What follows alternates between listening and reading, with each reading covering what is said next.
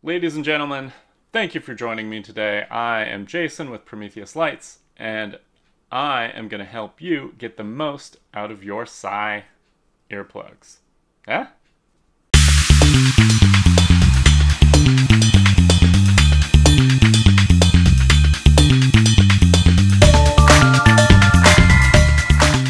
Alright, so what I really want to talk about today is how to use earplugs correctly. And the advice I'm going to give you really applies to all foam earplugs.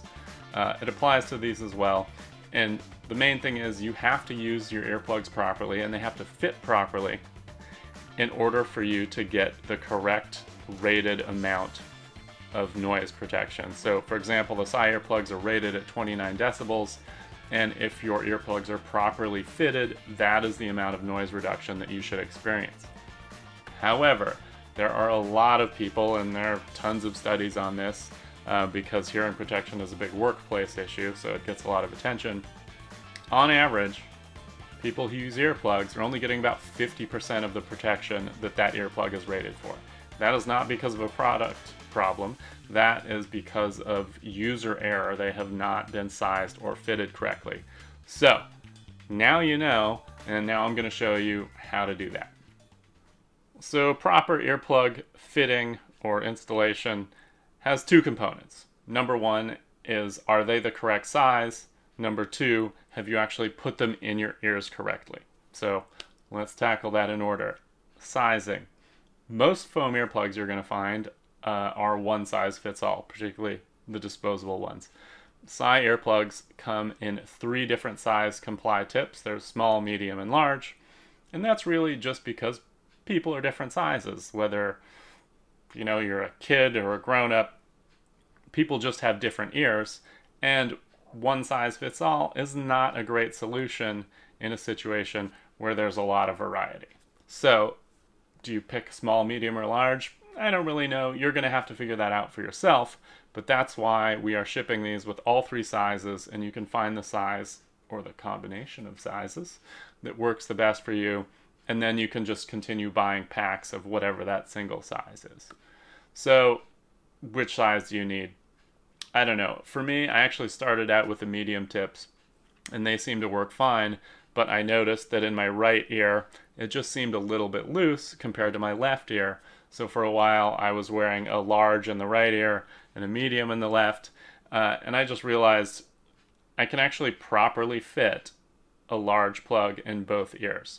So really, my advice to you is use the largest size tip that you can still properly install in order to get the most hearing protection.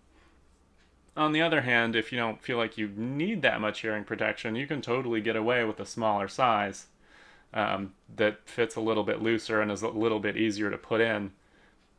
Bear in mind, you will not be getting the full amount of hearing protection.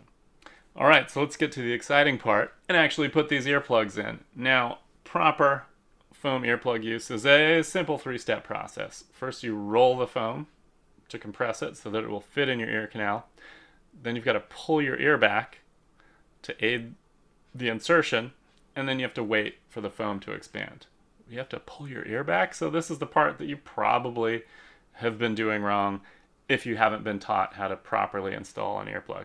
The reason you need to pull your ear back a little bit is because that motion straightens out your ear canal and allows you to get this plug where it needs to go.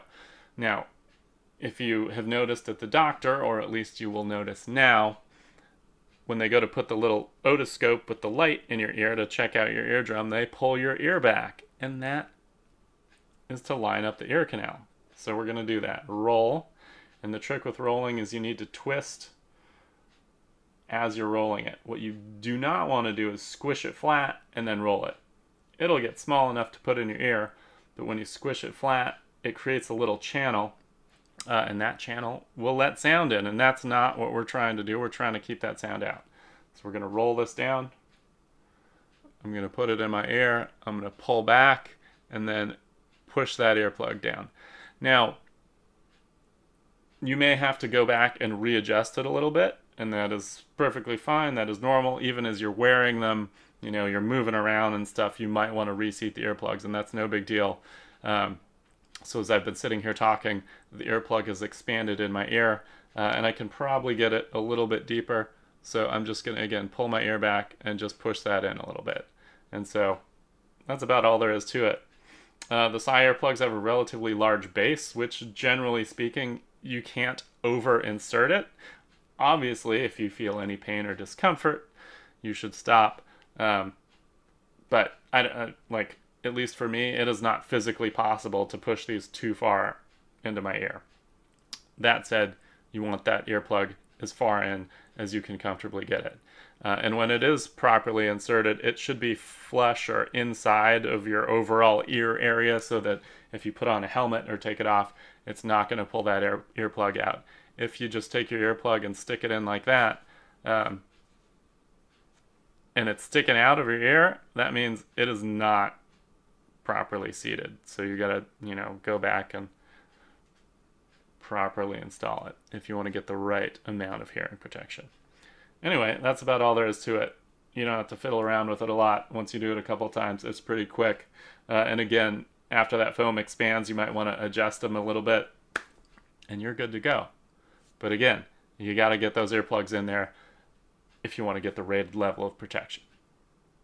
All right, so I just want to throw in a little bit of a PSA here at the end.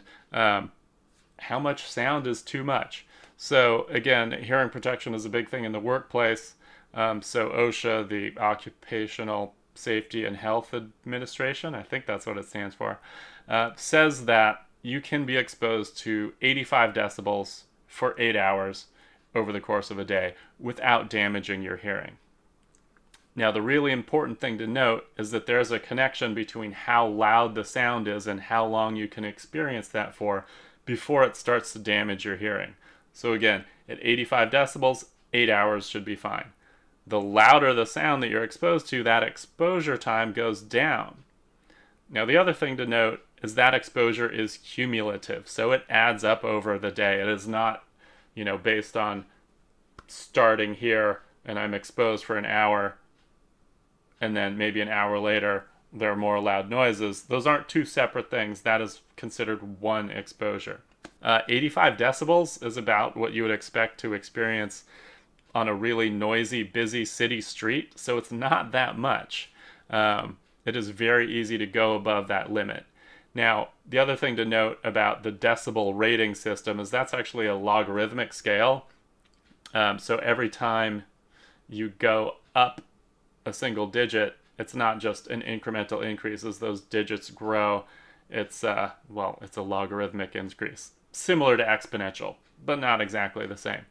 So what is a point of comparison? A very common thing that happens in a shop is you take your compressed air gun and you blow off a part. That very easily reaches about 120 decibels. So from 85 to 120, in terms of actual loudness, that is a 4,000 time increase in loudness. You can only be exposed to 120 decibels for 10 seconds without permanently damaging your hearing.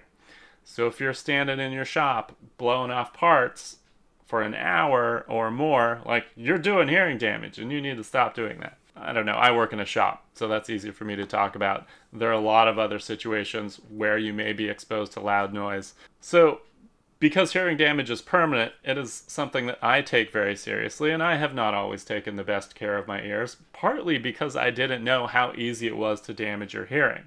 So now I wear earplugs almost all the time when I'm in the shop. They're very comfortable. I can wear them all day. It's not a big deal. Obviously, if you need to talk to somebody, you might need to pop them out.